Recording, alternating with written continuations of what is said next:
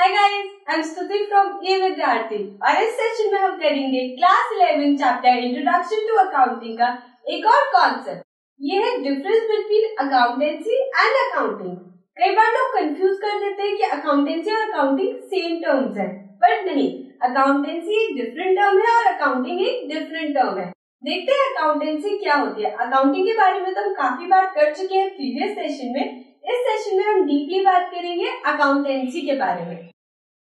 So accountancy is the systematic knowledge of accounting. मतलब accountancy वो सारा फ्रेमवर्क है नॉलेज का जिसके बेसिस पे हम अकाउंटिंग करते हैं, यानी होल सेट ऑफ नॉलेज जिसके बेसिस पे बुक्स ऑफ अकाउंट्स प्रिपेयर की जाती है, सारे ट्रांजैक्शंस को रिकॉर्ड किया जाता है, वो सारी नॉलेज को हम कहते हैं अकाउंटेंसी। यानी आप कह सकते हो अकाउंटेंसी एक बुक की तरह है जिसमें सब कुछ डिफाइंड है कि अकाउंटिंग करनी कैसे है। सो accountancy is a set of systematic knowledge. अब कंफ्यूजन क्या हो जाता है, अकाउंटेंसी और अकाउंटिंग सेम है कि नहीं?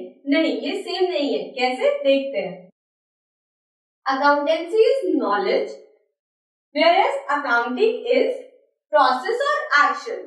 मतलब अकाउंटेंसी तो एक नॉलेज है, एक सेट ऑफ नॉलेज है, एक गाइडलाइन है, but accounting is the action और the process.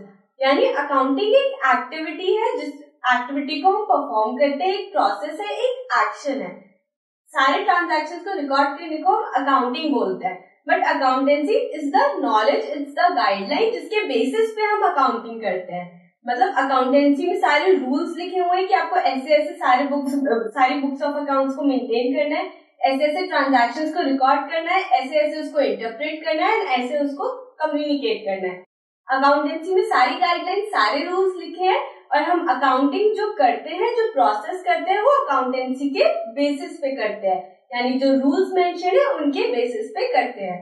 So I hope आप ये कभी कंफ्यूज नहीं होंगे कि अकाउंटेंसी अलग चीज है और अकाउंटिंग डिफरेंट चीज है।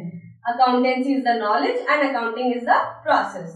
Never never never ever get confused in accountancy and accounting, क्योंकि आप अकाउंट्स के स्टूडेंट्स हैं, आपको इन दोनों में डिफरेंस बहुत अच्छे से पता होना चाहिए। एंड अगर आपको अभी भी कोई डाउट है, you can write us on the comment box and don't forget to subscribe our channel. Thanks for watching this video and bye bye.